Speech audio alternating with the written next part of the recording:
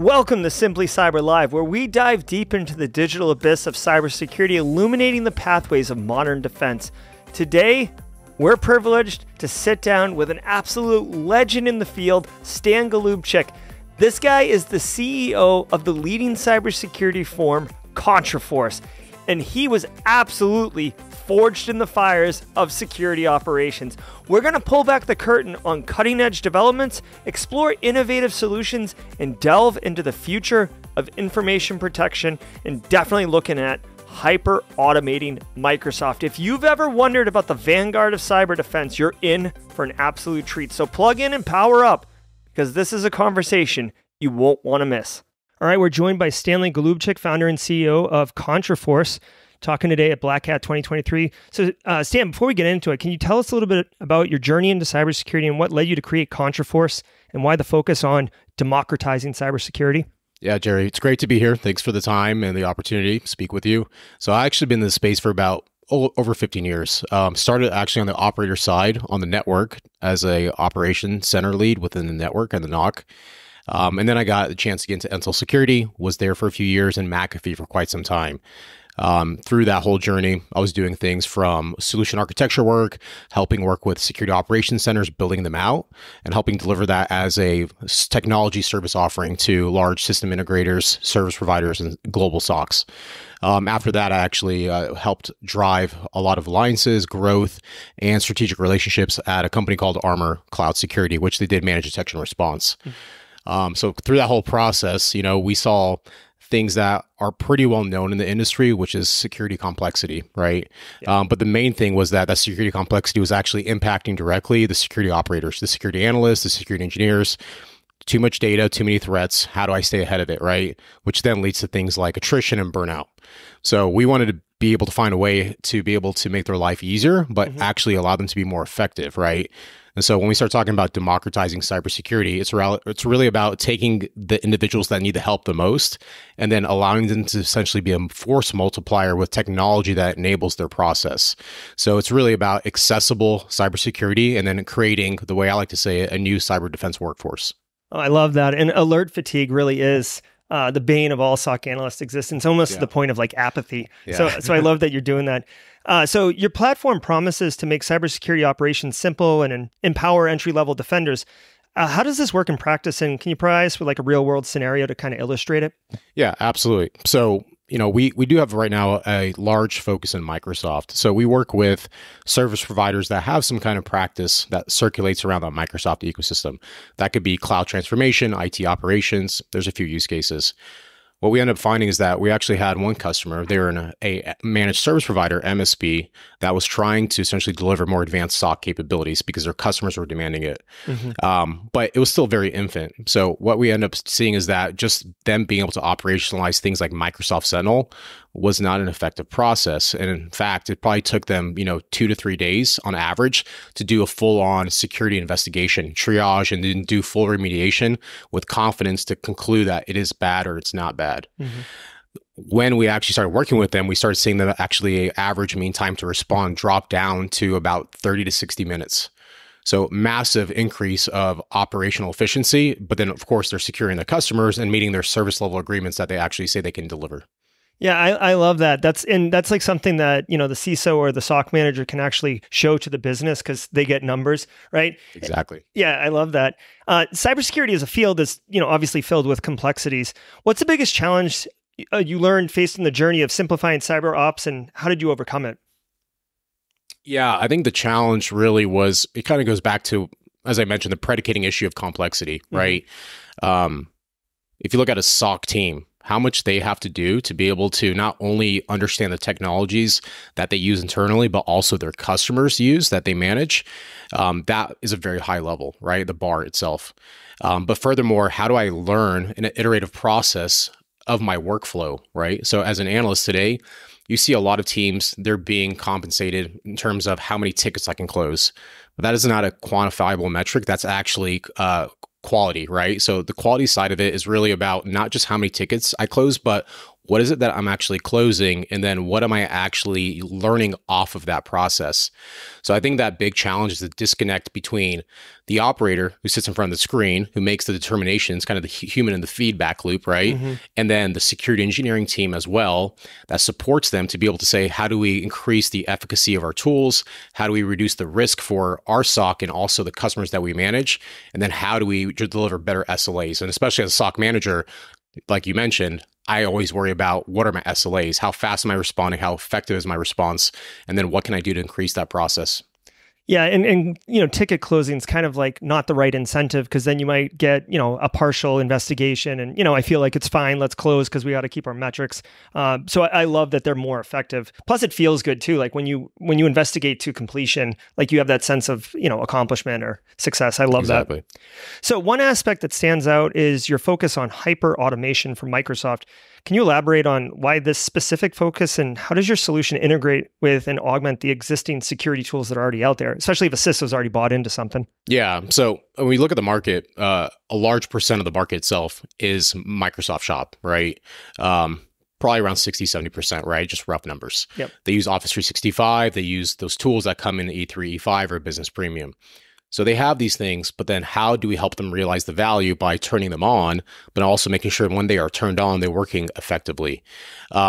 Where we see also a big opportunity is the fact that a lot of these customers are just starting their Microsoft security journey, right?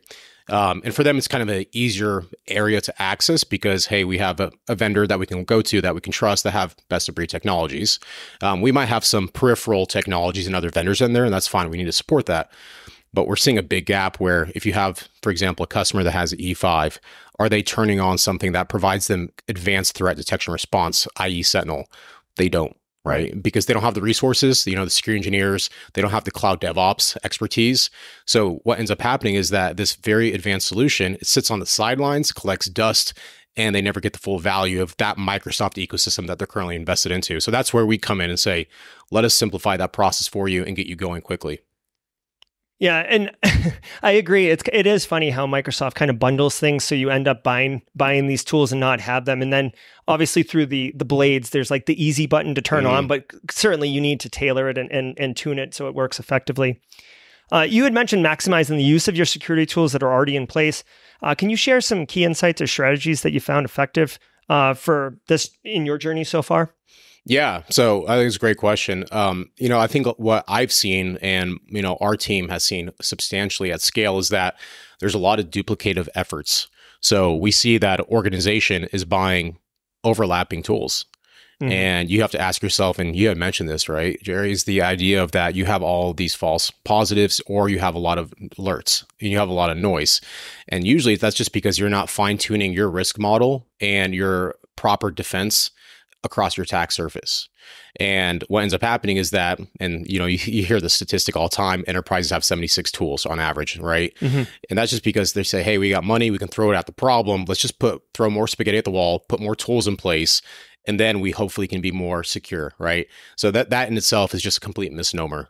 So we have to focus on the tool that you have now, identify if it has strong efficacy from a detection response perspective, and then eliminate other stuff, cut the fat out, essentially. Yeah. Well, and unfortunately, that's another kind of like a misaligned incentive for CISOs, because if they buy a new product, they get 6 months of life because they have a project implementation plan and, I'll report on the metrics afterwards. Yep, exactly. So considering the myriad of threats, that organizations face today, how does Contraforce's platform help businesses defend themselves more effectively? Yeah. So the great thing about Contraforce, the hyperautomation piece is pretty critical for us. And just quickly explain what that is. When you look at hyperautomating something like a cloud-based security platform such as Sentinel, you need a few things in place to make it actually work. And so you kind of get that high degree of advanced threat detection response. You need security content development. So that's really detection engineering and response engineering. So by hyper-automating those functions, what we actually have built is AI capabilities, is when you're using Contraforce, you don't have to ever write a rule again. You don't have to write a response action or logic workflow. We take care of that. And so the way it works is by you interfacing with the interface it's learning by reinforced learning human feedback. So as you take an action, it'll tell the system in the front end that rule worked or didn't work, and this is how we actually make it more efficient going forward. So it's an enclosed feedback system. And so what that ends up doing over time is you get more robust detection capabilities, you get better coverage, and now you can start shifting to more proactive defense rather than reactive. So that's a lot of the automation that we built in. So it's really focused today on driving incident remediation simplicity, and then kind of going back to the front of it to say what triggered that response workflow in the first place, and then let's make that better. Yeah, I love the idea of moving to proactivity. I mean, that's kind of the dream. One question I had as a follow-up, with MSPs that might have different clients that have, you'd want detection rules for different situations. Yeah. So it may not be a one size fits all. How does Contraforce address that? Yeah, that's great. And it really never is one, right? When we have, deployments with providers that have over hundreds of different organizations they have to monitor, not only do I have to implement, something like a Sentinel at scale, and then I have to figure out how to standardize it, right? But that's kind of a catch-22, because when you standardize, then, it's a cookie cutter model. Mm-hmm. And that doesn't work because, as you mentioned, one customer in one vertical, right? Financial services versus healthcare, they're going to have very different risk appetite. So you have to cater and customize to that. So it's really important that we implemented something. We have our own CI/CD pipeline, and we call it our content management system, CMS, that keeps all this content available on tap through DevOps principles. So our SOCs or MSPs can access this content, and then it can customize over time with the hyperautomation. So they don't have to write any of this content or develop the repositories. We make it very simple for them to be able to tap into it and then leverage it per specific customer use case. That's awesome. I love that you're not just reducing complexity, but you're also reducing kind of subject matter expertise, time in the seat, so more junior level engineers can begin delivering cyber risk reduction to the business. That's really cool. We've talked a little bit today about struggles that SOCs have. What are some of the most common pain points that you've seen orgs deal with in their SOC ops, and how does Contraforce address those pain points? Yeah. So I'm going to take you back real quickly, kind of the predicating genesis of why we wanted to start Contraforce. Okay. And a lot of it was because, I mentioned my background, and we know the things that I saw that were big challenges. But if you really look at the lowest common denominator, it's the security engineering aspect. We wanted to automate security engineering. That's a very difficult task because you have to have an amalgamation of all these skill sets, bring into one single person. And they also have to be a good communicator, project manager, and do things to ensure that when I work with my analyst and they give me feedback, I take that feedback and I actually apply it effectively. And it goes both ways. So for us, it's really about saying, don't worry about finding these people that, number one, are hard to find. They're very expensive, and likely they're going to also be poached or they're going to leave, right? Right. And that's the security engineer. So that hyperautomation, again, applies to that security engineering principle, which is, do I find a threat? How do I map the threat to a detection or analytic rule? And then how do I map a response aspect to it every single time? And that's where we actually cross that chasm and we connect the wires and we automate that process entirely. So we see customers actually like MSPs, for example, they don't even have to have security engineers.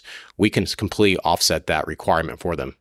That's awesome, because I definitely know detection engineering is a more advanced skill, and you typically see someone who has either been in the SOC for a long time or a pen tester that's, flipped their badge and become blue, being really the only ones who are truly super effective at good detection engineering. So again, it's nice that, based on this solution that you're actually making it more accessible and kind of, what do you call it? Like a force multiplier of the amount of detection engineers, quote unquote, that you have at your disposal.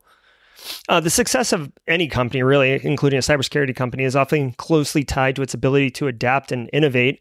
Can you share about any kind of recent or upcoming advancements in Contraforce's technology? Yeah, no, absolutely.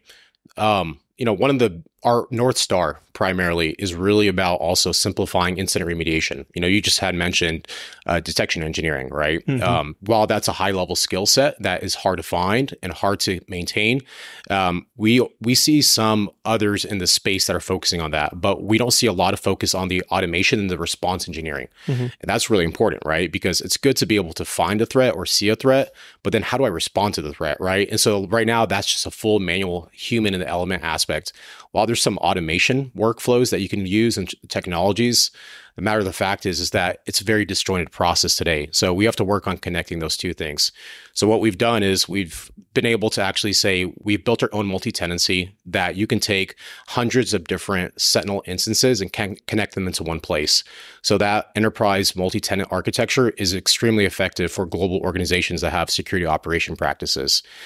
We also are and have rolled out this AI feedback loop. So we call it our gamebook engine. So gamebook essentially is aggregation of response actions that you can build together, but they're complex actions, but you don't even have to be able to actually understand how to build them. We will give you that content, and you essentially have to utilize a no-code interface that you can drag and drop this logic and run these remediation aspects. But as you do that, the nice thing about Contraforce is we built the engine, which we released recently as well, that allows you and us to be able to capture your actions in real time, save that action, and then be able to repeat that same action every single time. So when you have one incident happen, that's fine. I need to look into it. But if I have that same incident occur 2 or 3 times, I probably need to figure out how to stop that from being a repetitive process, right? So that gamebook engine allows you to be able to what we call solder the wire, which says, if I see this action, go ahead and just automate this and reduce this risk and remove the risk all entirely. So high automation, that aspect has been really helpful for us, but we're learning from the operators when they take these actions, and it's really through metadata. And that allows us to be able to reinforce the logic that Contraforce provides to our end users. So just from an implementation and operational perspective, because, you know, I think from like the CISO seat, right? So like, okay, so I have E5 and like, I'm not using any of it, and I want to like turn it on, right? With Contraforce, like what's that? I mean, without going into too much detail, what does that experience look like? I mean, is it a magic button I hit and like just put the APIs in and off it runs, or do I need, is there a ramp up time with, learning your environment? Like, I guess, what's the onboarding process? I'm curious. Yeah, no, that's a great question. We actually call the whole response thing, we call it the workflow rather, we call it one-click response for a reason. Okay. So it's it's like, let's just make it extremely simple and accessible. But the onboarding, to your question, it's very streamlined. So onboarding today, average time is actually 5 minutes. Holy crap. So if you have a Sentinel, for example, you can use the Sentinel, but we see customers that have no work built in their Sentinel. So they put no connectors in, they've loaded no content in, and that's fine. We actually, since going back to what I mentioned, that CMS, we can push that content and deploy through automation and infrastructure as code. So you have an up and running optimized Sentinel instance in 5 minutes. My God, that's stunning. When I think of project implementation plans, I think like 30 days, you know what I mean? Yeah. Or like faster if it's a priority. So 5 minutes, that's really cool. So I guess just to kind of close out, Stan, this sounds like a really interesting product. Like if someone is listening to this right now and wants to like learn more, like should they just go to contraforce.com, or what's the best practice if someone wants more? Yeah, go to contraforce.com. We have an intake form. We're happy to give a demo or just a trial for 30 days. You can try it before you buy it, and we're happy to work with you. There's also some times that we see customers need a little bit more help on the onboarding, like with connectors and what have you. So we can do that. So they also don't have to worry about the SOC piece, because once again, we're not doing the SOC service, right? So we do have partners that are certified Microsoft MSSPs and MXDR partners. Nice thing is that we can actually connect the customer with that MSSP if they do want that 24/7 SOC utilizing our technology.